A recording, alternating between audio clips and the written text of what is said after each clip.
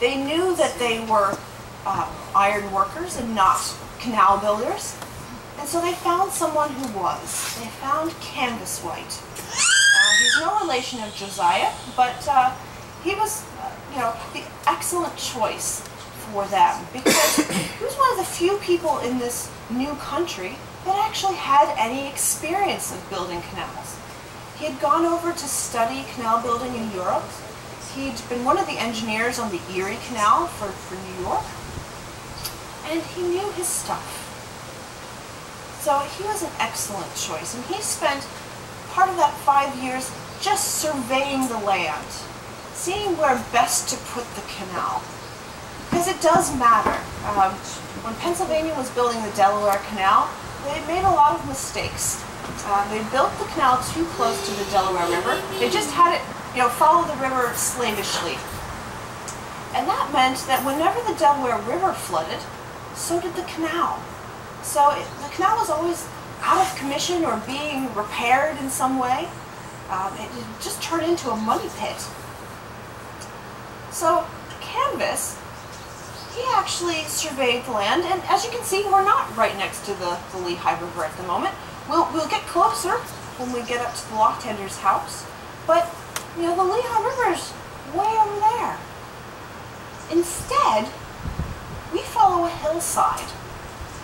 And that's really smart, because that means that one whole side of your canal is already built for you. You don't have to put up a bank on that side. It's already there. So already they're saving themselves time and money in building the canal. And speaking of that money, the way they raised money to build the canal was by selling stock. Josiah and Easton, they established the Lehigh Coal Navigation Company, and they sold shares in their new way. And that was a revolutionary thing back then. Selling stock in your company and having a sort of a publicly owned company, that was a new thing.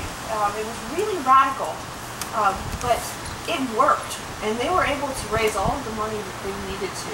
So when they actually started doing the construction in 1827, they had all of their ducks in a row. It actually only took them 2 years to build the whole stretch. And it's about 47 miles from Mock Chunk down to Easton. And about a 60-foot wide canal. And it was about 6 to 8 feet deep initially. Well, that was a lot of work. There was a lot of Irish immigrants, actually. Just using shovels and pickaxes and wheelbarrows. They didn't have any of the luxury of our mechanized backhoes and dump trucks that we have today. They had to move it all by hands. So it was a lot of work. But once again, here's where Canvas White's intelligence and his expertise came into play. Because they didn't actually dig a 47-mile long canal. They built in sections. This particular section is 2.5 miles long. It's bordered on both sides by a lock. But at the end of our canal here, on the other side of that lock, there isn't another section of canal starting. There's just the Lehigh River. And we're starting to hear what makes that possible. They put 9 dams in along the Lehigh. Behind those dams is sort of an artificial lake, a very slack water pool. It's a lot like our canal, actually. It's nice and flat. There isn't a lot of current, and it's deep enough to take a canal boat like ours. So they were able to save themselves from having to build about 10 miles of the 47-mile stretch. So they saved themselves a lot of time and effort doing that, just by using what they already had available to them, the Lehigh. And then all of our water comes from the Lehigh as well. And that dam helps to ensure that we always have enough water coming into the canal. It creates enough pressure behind it that we're able to feed the water into the canal through a feeder gate. It's a stone structure that we're going to be approaching. So you can kind of think of each 2.5-mile section of canal like its own gigantic bathtub. You've got to fill it with water, and you have a faucet, which is your feeder gate. And then back behind us, I can show us on our way back, we have our drain as well, where we can allow water in and out of the canal as we need to. And we do have to let the water in and out. During the winter time, you don't want freezing water in your canal, so you drain it out. So every winter, to this day, we drain the canal completely, so that it's nice and dry. And then in the springtime, we open the gates back up and fill it back up. So now you can get a good view of the dam. This one's known as the chain dam. It used to have a chain across the top there to prevent boats who had made some miscalculations from going over the edge. We don't have that chain anymore. This is actually a replacement dam. It's not the original one built in the 1820s. And you can also see the lock structure here.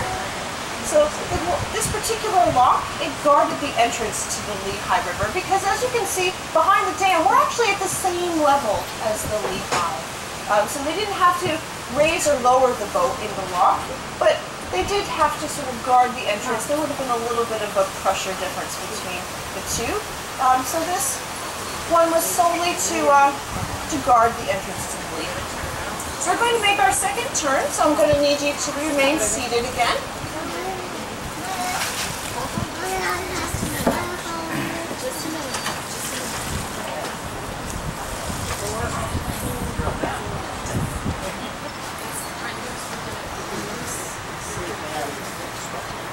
And when you were approaching a lock, you always had to alert the lock tender that you were coming. So, let's see if I can manage it here.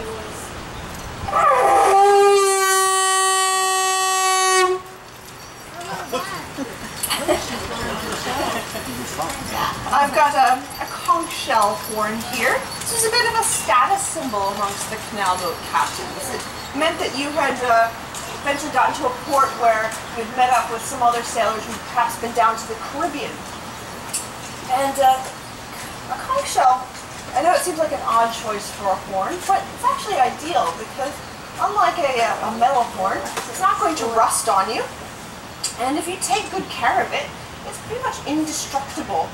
It will last you for decades. In fact, we've got some in the museum that were from the original time period when the canal was working. And they're just in as fine condition as they were back then. They're really handy items.